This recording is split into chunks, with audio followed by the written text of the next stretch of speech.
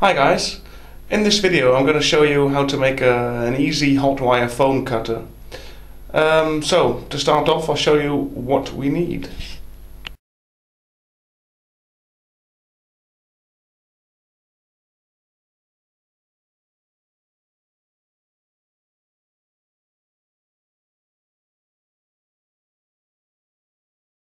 Two blocks of wood and preferably a workbench. Jump leads and the battery that goes with them, and that's it. Alright, what I've done here is put the two pieces of wood in the workmate and just made a little groove right there, which I've wrapped the wire around, as you can see here. And now, I'm not sure if you're able to see that, but it's going between the two blocks. And I have two ends of wire sticking out. Make sure the wire is quite tight or taut. This is it fully set up.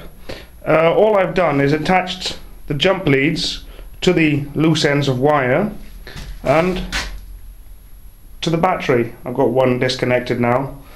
You want to make sure the wire is quite tight, and when the wire heats up it expands a bit, so you might want to pull this backwards.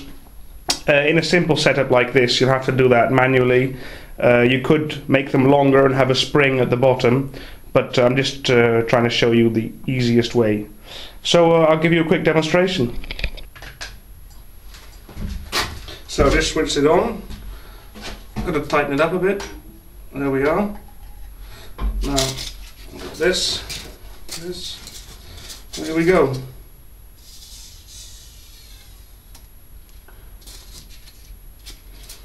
All the way through.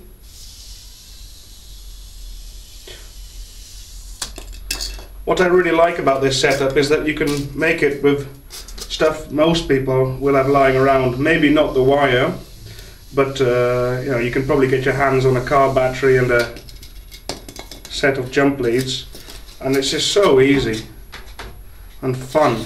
It's a lot of fun. About the wires, a lot of people use guitar wires and guitar strings for a wire and stuff like that. I haven't tried that, but I can imagine it works quite well. I just went to a random electronics store and bought, or told them what I was going to do, and they gave me this, and it seems to work quite nicely. You can actually make very detailed shapes with this wire cutter.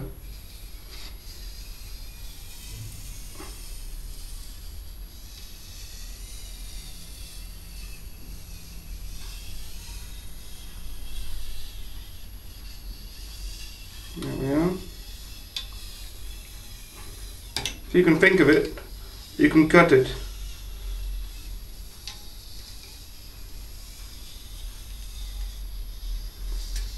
Maybe making puzzles. That's what this reminds me of. Yeah, that's that. And then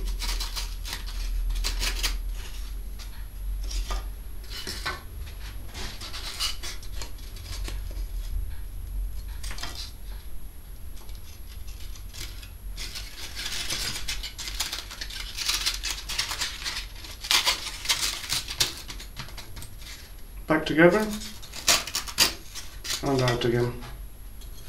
Again, if you were making, if you were trying to cut bigger pieces, then you might want a more advanced setup. But if you're model making, wings or anything for landscape you're making, this works so well. I'm just playing around now, but you can actually have very straight lines. You just use a template down the side, but I love the freehand way, and it's just so smooth where you cut it off. If I try once more, straight through there. Try not to touch the wire, probably hurt a bit. That's lovely, smooth, closed, very nice. So if you want to make one, have a look around your house. Thin wire, a couple of blocks of wood, car battery and some jump leads. That's it. Have fun. And maybe don't do it inside. Smells